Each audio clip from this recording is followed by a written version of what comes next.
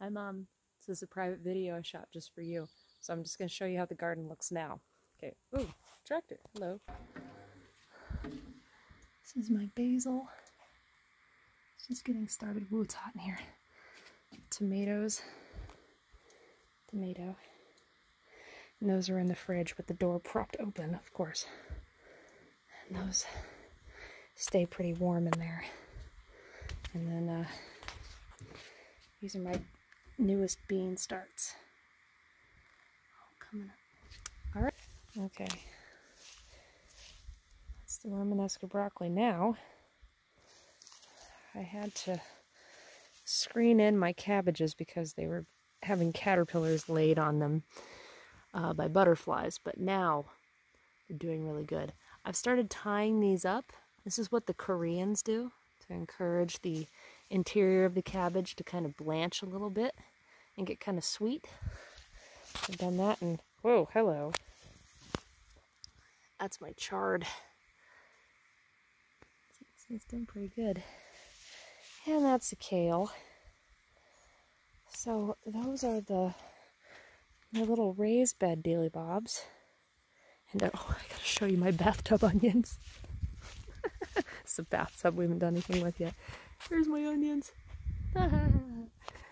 So then we go over here. And man, I can't believe I'm doing this without a bug hood. This is awesome. There's my other kale. And I've been munching off of this. It's really pretty. I don't know if you can see the detail. Really, really pretty. Purple Siberian kale.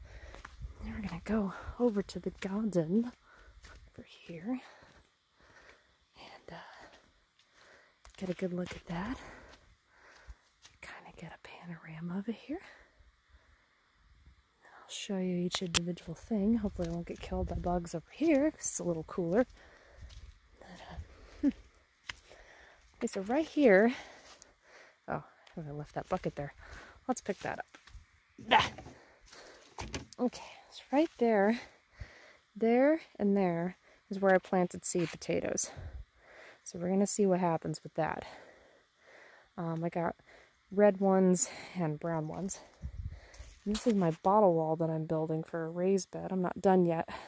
I'm drying this grass out so that I can mix it with that clay and water and make cob to do this. See that? Yeah. So, God, it's nice to be out here without a bug head. I can't say that enough. So there's the thing that was featured in the video. If you look inside, you're actually doing pretty good. Let's sneak in. They're happier in there. Now, I don't water them very often because actually it encourages them to put their roots down a little better and really try to get water, so I'm not babying them to death with water. And tomatoes actually like this, and this one has actually made itself a little fuzzier in response. So they're doing really good and they smell great. Down this row, that's all my Romanesco broccoli. And there's chard down at the end, but these are the broccoli plants. And yeah, so they're doing okay, but they're not ready to crown yet. They need a little more time. So then, over here, gotta get my shadow out of the way. That's a chard plant that I'm experimenting fertilizers on, organic fertilizers. These are my cucumbers. Now, they're kind of not happy about something. I haven't really figured out what. There's some kind of a deficiency, this yellowing. Maybe you guys could tell me what's going on, but you got to see how funny this is. That thing's like the size of a pencil eraser. That's my first cucumber, but it is actually getting a little happier. It's starting to make more flowers. The curlicue is actually going for the yarn now. I don't know if you can see that. There's all that. Well, I gotta go because the dog is crying. I can hear it from here. That's that. And then those are my beets. Those are my beets. And that's my pumpkin. And those are the rest of my cabbages. See, they're getting... Oh, wow. When did that happen? Those are getting really big. I gotta tie these guys up soon. And my beans. These are all my beans. Bush beans, and they're all doing okay. And yeah, this one's crawled up quite a bit. And then lastly, salad tower.